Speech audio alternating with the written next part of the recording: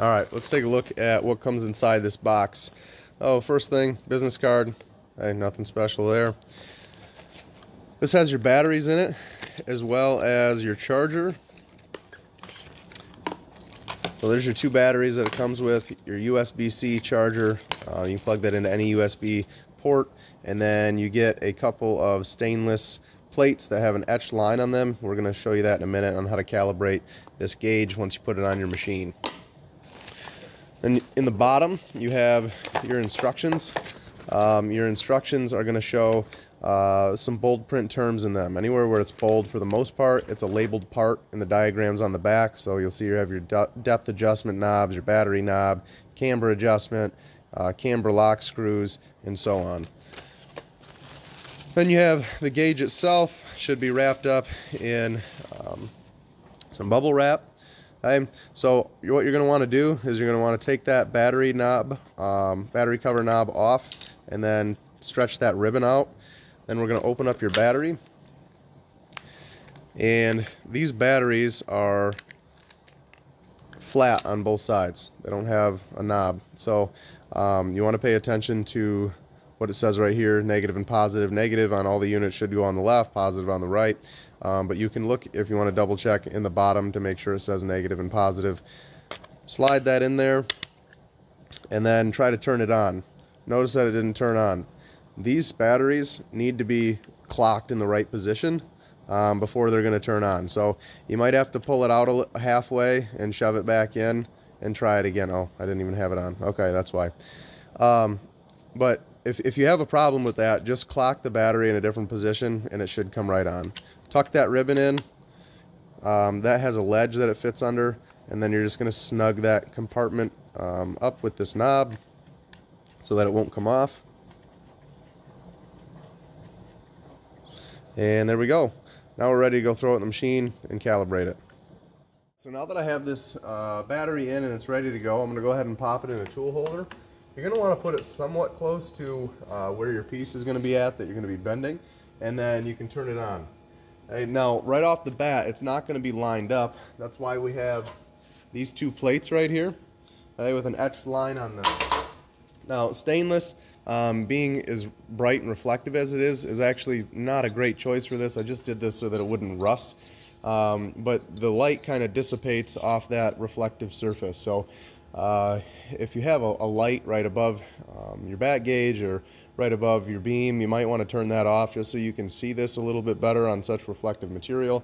But it's, you know, not the end of the world. So these are 60 millimeters, and it has a 30 millimeter from the edge to that scribed line is 30 millimeters. So if you need to set your bat gauge to 30 millimeters, or I believe that's 1.181 inches, you can do that. Or the purpose for this is for European lowers, for larger lowers, they're 60 millimeters already. So what you can do is just throw them on a couple feet apart from one another. And then what I do is I just take a flat edge and butt it up against there, and then I know it's squared up. And then let me get you in there so you can see on top of this. Right, so it's really hard to see in this video. I'm trying to get everything in one frame, and also where I can use this because this camera's hanging off the front of my machine. So basically what you're going to want to do is you're going to want to throw this in, throw those two a couple foot apart, 24 inches. It's not an exact science. And then you can either use your bat gauge on a smaller die, which is a 30 millimeter offset, or just put it on a 60 millimeter lower, hold a 1, 2, 3 block or a squared edge up to the bottom of it, and then just push it up against it, and you're good to go. How you're going to want to do this first is you can adjust this direction to kind of pivot it by these two adjustment knobs here. So if I rotate one of these, you can see at the bottom there, whoops, you can see that starting to move. And in dialing it into first, at first can be kind of frustrating until you figure out what you're doing. So what I want to do is I want to try to line these up with both lines across here. So I'm going to adjust this back knob here to get it semi-close. It looks like we're good on this one. We're a little too far there.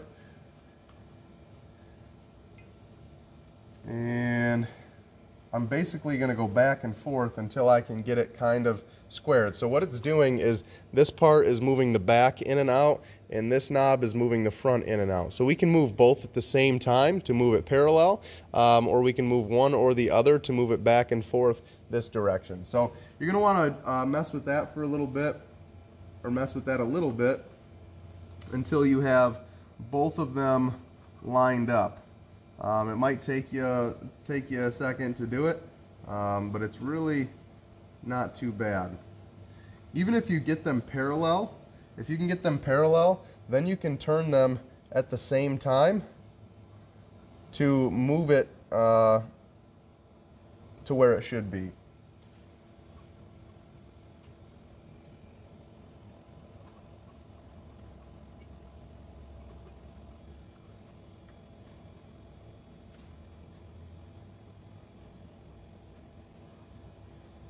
Right there. If we look here, we can see we're centered there, and we were centered here. Took a minute or so to get it lined up. Now, the good thing about that is, once I pop this out, I should be able to throw it back in and have it lined up perfectly in the center of my die every time. No matter what die I have, what tooling I'm using, I should be able to throw that in whenever I need it, and it should be good to go. Now what we're going to want to do is we're going to want to run the beam up and down and make sure that that line stays consistent and doesn't wander. If it does, it's because your laser is cocked, whether it's cocked in there or your tool holder's a little bent. I just put some adjustment in here. It's not a lot, but it's enough to adjust it to make it parallel with your beam, so that when you're going up and down, that beam shouldn't wander forward or backward in the x-axis. Alright, I wanted to show you how the camber adjustment works. So basically what the camber adjustment does is when your beam goes up and down, if this laser line goes away from you, you're going to want to turn this clockwise. If it goes towards you, you're going to want to turn this counterclockwise. What that does is it adjusts the laser. I'll just show you. It adjusts the laser clockwise and counterclockwise so that that beam is perfectly vertical. If the beam is off at an angle, as you go down with your beam, or up if you have an up acting brake, as that tooling approaches one another, this beam is going to travel back and forth if it's not perfectly clocked vertically and parallel to your beam. So what this does is this is kind of a push fit in there. It holds it really snug, but it's just loose enough where you can make some adjustments. So when this knob goes in and out, it's threaded inside here. When it goes in and out, it rotates this a little bit, but it only has so much travel. It only will travel a couple degrees.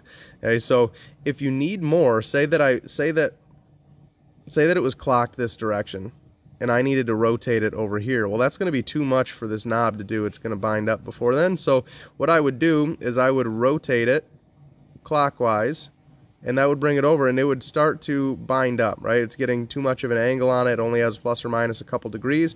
So then I would go in, I would lock these two bolts back down, okay? So that would tighten up the laser, and then I could turn this counterclockwise, which would bring this back around. Now if you watch how they are in relation to one another, I can shove this back around, and then I can, so basically if you turn it counterclockwise, it'll push that back, and then what I can do then is unlock those bolts in the bottom again, and now I have some more adjustment. So now I could keep turning it this way if I wanted to, and vice versa. I just wanted to show you so you could understand how that worked. So if it gets too tight where you can no longer adjust it anymore, you're going to want to tighten those up in the bottom, turn that the opposite direction that you were just turning it until it locks out again, until it gets too hard to turn, and then you're going to tighten those bolts up in the bottom again and rotate it that initial direction that you were rotating it to begin with, to keep bringing that laser around. So essentially you could go in 360 degrees with this.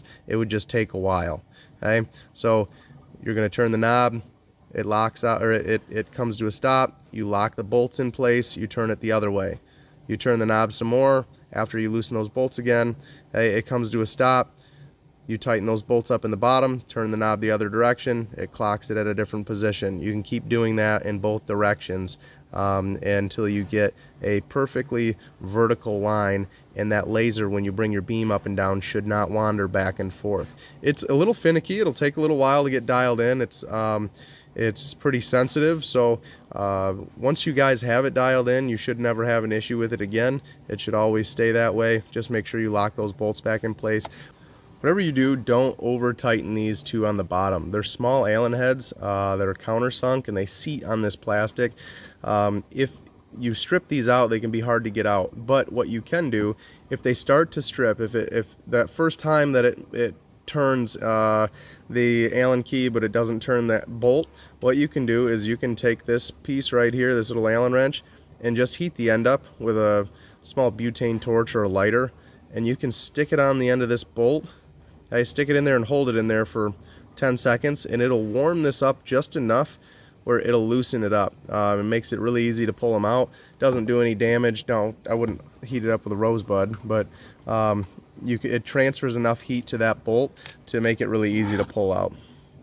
If you have any questions, feel free to send me an email, Cody@TrinityFabWorks.com. Another thing, if you notice when you touch it, if you can move it back and forth, I don't know if you can see it in the camera, but down at that end, if I want, I can pivot this a little bit back and forth down there. That just means your tool adapter bolts are a little loose. So what you can do, you can remove the Allen wrench that's built into the tool adapter, take out your tool, and then right in these two pockets, you just put your Allen wrench in there and snug it up a little bit. It doesn't need to be tight. Just snug it up a little bit. Make sure there's no more play in it, and pop it back in, and you're good to go. Alright, now since my beam since the laser as my beam goes up and down is going further away from me as it approaches my material, what I want to do is I want to turn this clockwise. But in order to do that, I need to loosen up those camber adjustment screws or lock screws on the bottom. So I can crack those loose. Really, they need a half a turn.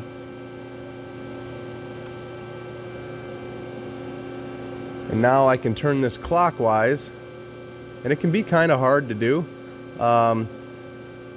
It gets to a certain point where it's out of adjustment, and there is a way to do that, and I'll show that here at the end of this video.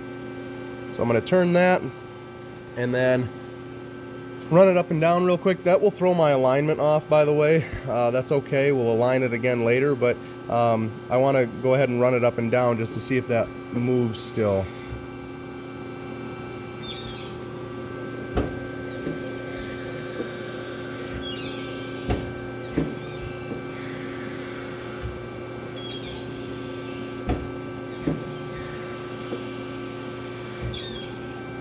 Actually, it looks pretty spot on right there. So what I'm going to do is I'm going to lock this back down.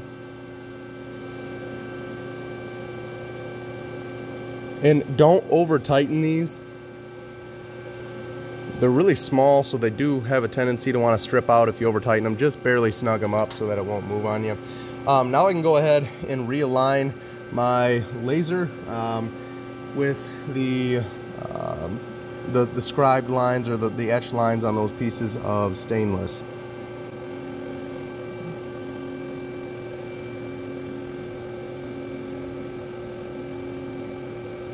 And should be good to go.